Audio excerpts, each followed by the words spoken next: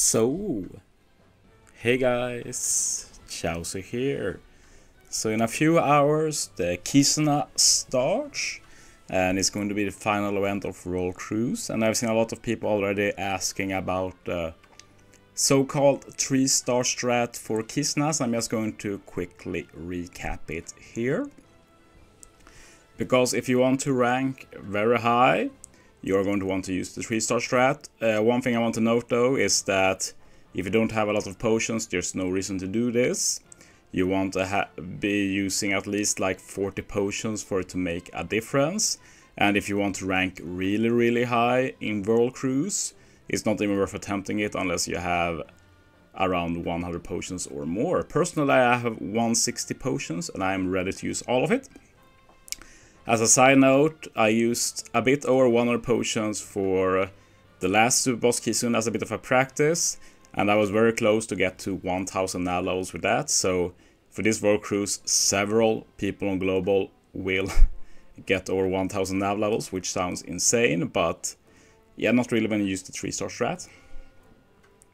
So yeah, let's jump into it. Yeah, this is the only way to get to the Kizuna Clash team builder before it starts.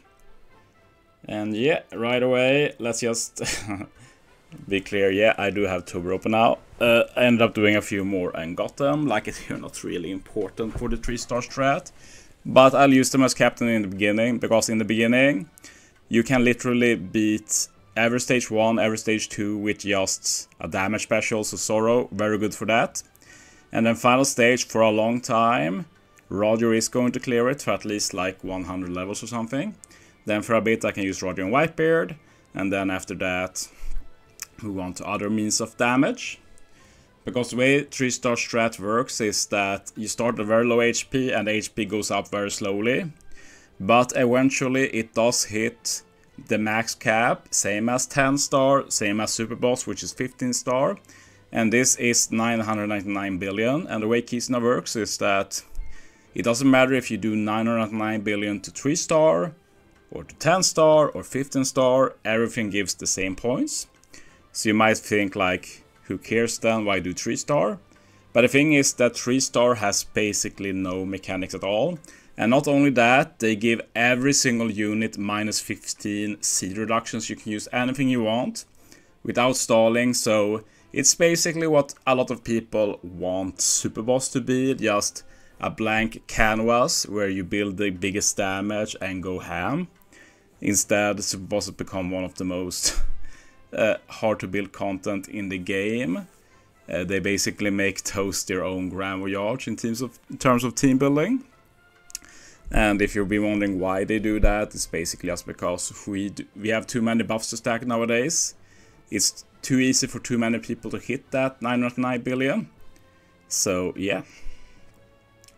And once I hit the damage cap with this team, it's time to swap it up. I just built this for now. Like Kaido, pretty good together with Toberoppo. So this should last maybe another 100 nav levels. But then eventually you will start getting into the hundreds and billions. And it goes pretty quickly by then. So at that point I might just move on to a 909 billion team, because you want that for each color in the end, a team that can hit the max damage consistently. And for the last Super Boss, I struggle a bit with that. Like, I didn't have problem with 2 of the colors, but the versus Dex variant where you had to use a strength team, that was a bit annoying for me and it was a bit RNG.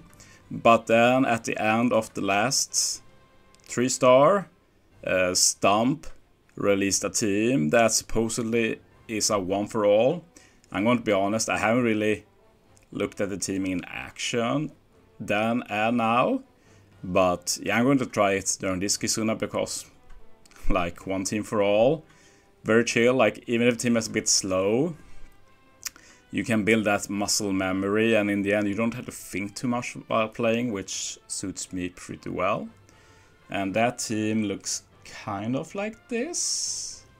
I try to copy it and I change the ports a bit to reflect the current 3-star mechanics. Like, we have a stage, for example, with 5 turn damage reduction, just 30%, but it has to be removed as far as I can see. So the Mr. 1 support on Robin will be nice for that. Remaining support, just use any of the killer supports on Kid Law. There's quite a few that can help remove that. Cat Dog, probably not needed. There's a stage with barrier, but it's just a 1 perfect, so can probably easily skip that. Big Mom support, just some extra damage from Kaido's conditional.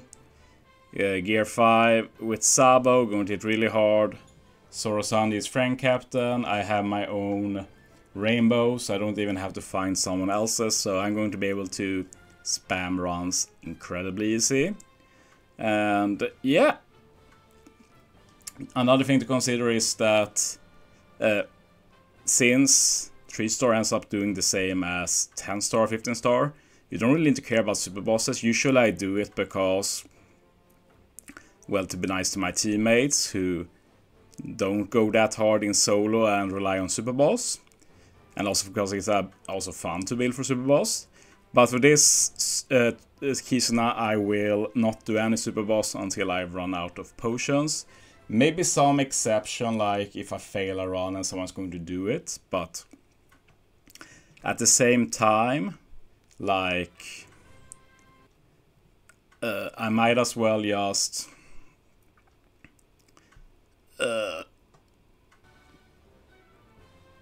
could just throw a game or something. Like, it's not a big difference either. So yeah, I don't think I'll do any super boss until I've done my 160 potions. There's also a chance, wow, my capture card really acted up there. There's also a chance that I deem it unreasonable to spend more potions because it looks like I've secured my ranking, so I also need to keep track of that. So yeah, for this super boss you definitely want to keep track of how other people are doing, how it looks like you'll end up, what rank you really need to go for. Do you need to go for top 10 in Kizuna, or does top 50 work for your goals? That's also a very important factor to decide. But yeah, I'm ready to go to 0 potions and then build it up. Like, after this Kizuna, I'm taking a long grind break. Like, it's not going to be like I never go hard in anything. Like, I'll probably do my usual PvP rankings, and I'll do my PKA, and I'll play a bit of Treasure Map, but yeah, nothing going for any special good rank or anything. And one thing I really want to do this summer, because summer's approaching fast, is I really want to farm Hemes level up materials, because they are really low. So this summer I need to make sure I don't end up doing other stuff. Like, sure, I'll do my videos and such, but I really need to max out my Hemes basically, so I can level up everything I want. But yeah, also this is just the first clear there. Used to use Buggy before, but you need to do 1 clear on that assist quest, so I'll use this for that. But yeah, this is my first team, going to wave clear, and then I'll upgrade as we go on. But yeah, thanks for watching, guys. See you next time.